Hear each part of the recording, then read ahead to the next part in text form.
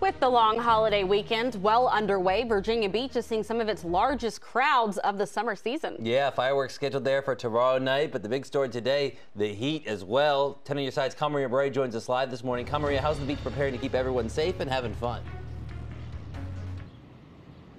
Oh, well, there's going to be extra security, we know, throughout this weekend, and some people might be able to expect some longer wait times to get seated at some of the oceanfront hotels. And there are several people that are here on the beach this morning. And I'm here with Mr. Stanley Jacobs, who came all the way from Florida. And you came for the holiday, right? Yes, we did. We came for the holiday, and we came to stay for a week or so because we have a condo here. So we stay every year, every summer.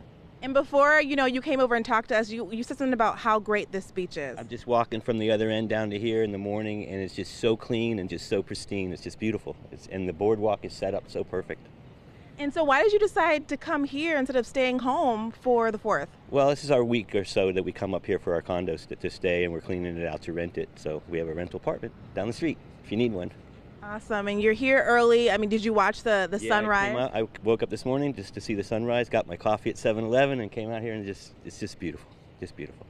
And what is your favorite thing about the 4th of July? The fireworks. The fireworks. The fireworks. The small one or the big ones? What kind? All the ones. It's okay. Just the excitement. I was here last night, and it was just really crazy, and Friday night was really crazy. It was good. It's been good weekend. Thank you so much for speaking with us, and we hope you have a fun trip and safe travels back. Roller skating, I think, tomorrow. That's what I'm trying to do. I haven't skated in that's gonna be 25 fun. years, so I got a rail to hold on to, and every year I come, I think I'm going to go roller skating. I think this is going to be the year. Well, maybe we should join you for that then. Take care. Yes. Take care. Good luck. Okay? Thank you. Oh, there's so many happy people that are here to celebrate the 4th here in the resort city.